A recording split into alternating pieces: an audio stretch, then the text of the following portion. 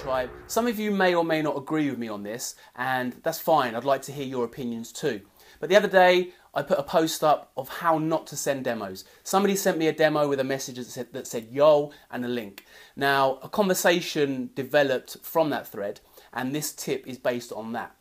If you're a producer and you want your music to be heard, you want to sell records, you're a DJ and you want to tour, you're a promoter, doing events, even if you're doing it for the love, you're a business. With that comes responsibilities, people skills, carrying yourself in the right way, presenting yourself in the right way, sales and marketing. Sales and marketing doesn't have to be a bad thing. Obviously, nobody likes high-pressured sales, but if you have something to offer and it's presented in a genuine way, this could help you be seen. Unfortunately, music is seen before it's heard these days, most of the time. So to do this can help your brand be seen to then be heard.